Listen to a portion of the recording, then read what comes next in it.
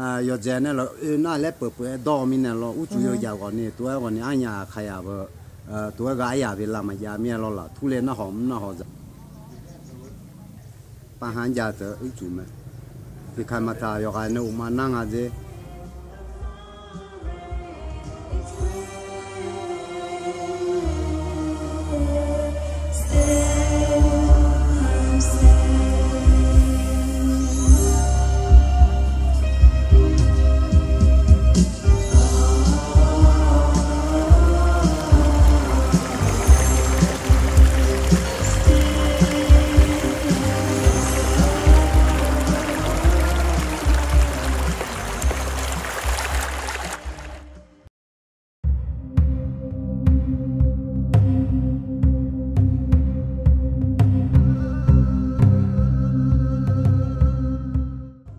I was very skeptical as to how feasible this trip was because it was very ambitious and we had a very short time frame. First off, you know, we put everything together, had our design set, and you know, especially with the sand sieves, you know, we knew what we were going to do and how things were going to work. And day one, like, everything changed. The longest day I can remember is being stuck in Thai all day and walking around the village trying to find somebody to feed us for lunch because we didn't have food. Under these conditions, you know, it's definitely hard for. It's a high stress environment. Pile, or you know, the stockpile would slowly decrease, and you're kind of going like, okay, we're almost there. Let's keep going. We're almost there.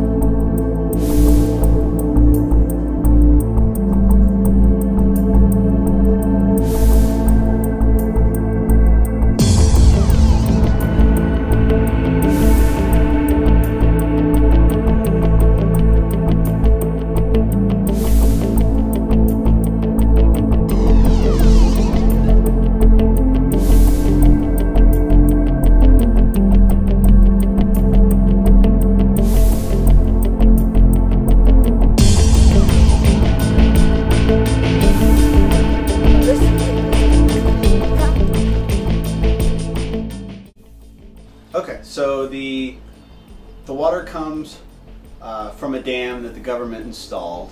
It then goes to a main tank at the top of a hill that's just a big storage tank.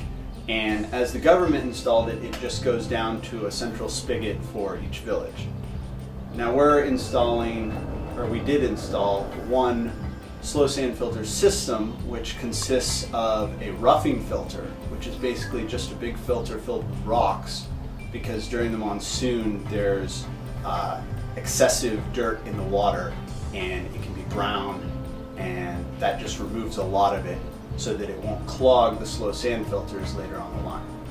And then the next step is we have two slow sand filters side by side, and they work by biological layer grows on the top called Schmusteca, which is just German for layer of filth.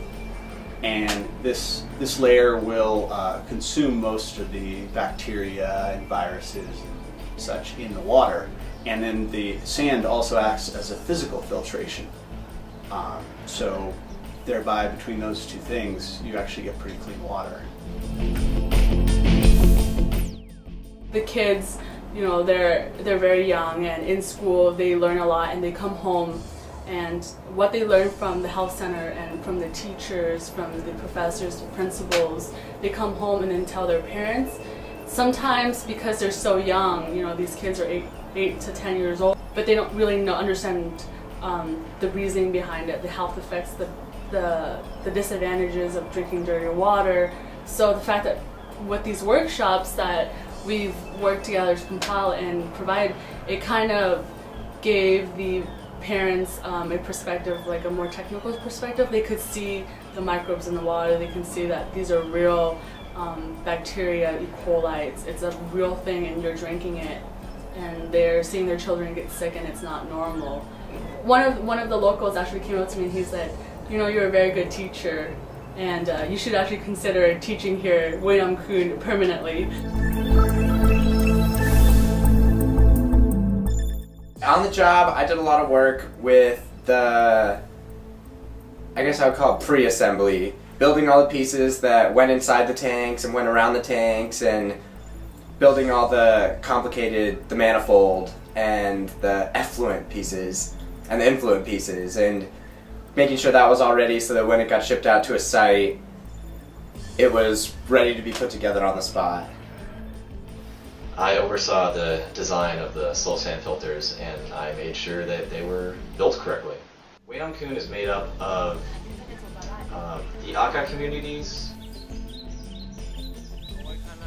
the Lahu, the Chinese community, and the Akur. And we set out to build a system in Lo Cho, which is a Lahu community, in Banlai Patana, which is an Aka community, and Mei Chan Tai is Aka. We built a system for the Chinese community at their Chinese school. One of the things that I really enjoy about working at each different site specifically is that even though at each site you're doing the same thing, the system's the same at each site for the most part, but each site is a completely different experience with the people, that even within the village, like culture is a little bit different between the different different tribes, and just the fact that even though everything is the same, everything is completely different, and it's a brand new experience at every site. And that, I think, was the most enjoyable part.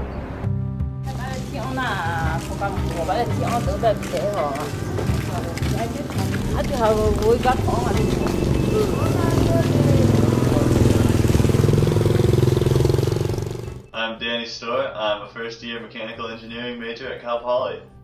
It's good to be back. I definitely miss Kuhn. I miss how friendly everybody is. I miss walking into a village and them saying, "Hey, you're helping us with piping. Want to come to our feast tonight?" I mean, like, I definitely miss that aspect of Kuhn and all the villages around it.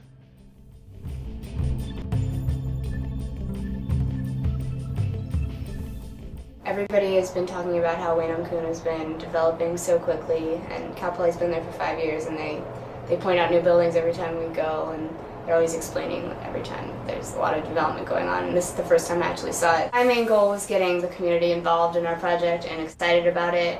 It's kind of confusing when you're coming into a community, bringing this weird technology, and your presence is kind of unknown to them, so it was exciting to see how welcoming they were to us.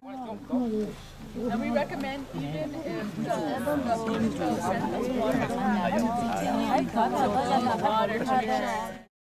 As an environmental engineering student, my responsibility on the trip to Thailand was the operation and maintenance manuals and the technology transfer. So, making sure the locals knew how to use the system, maintain the system. I like Thailand. I've never been there before. This is my first time, and people are really friendly. Everyone's genuine and nice, and you really don't find that in a lot of places of the world. Everybody has a story over there. Everybody has somewhere what they're helping up in the community, as well as what they're doing in their own life and contributing. So, it was nice seeing some of my past friends over there in the village, like Moody or Ying, even the headman. Even the headman still remember me, so it was nice to see. It was great because I always wanted to make a difference.